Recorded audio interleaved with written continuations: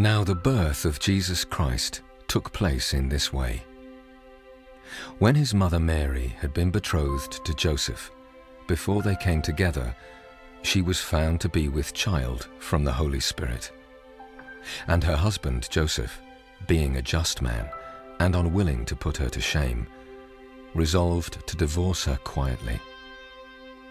But as he considered these things, behold, an angel of the Lord appeared to him in a dream, saying, Joseph, son of David, do not fear to take Mary as your wife, for that which is conceived in her is from the Holy Spirit.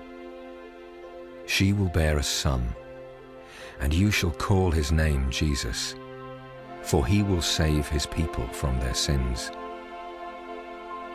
All this took place to fulfill what the Lord had spoken by the prophet.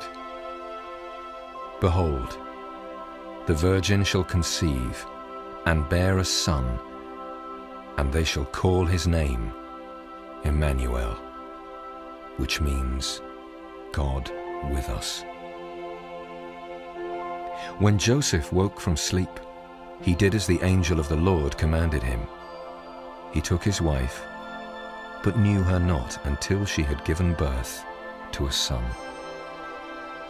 And he called his name Jesus.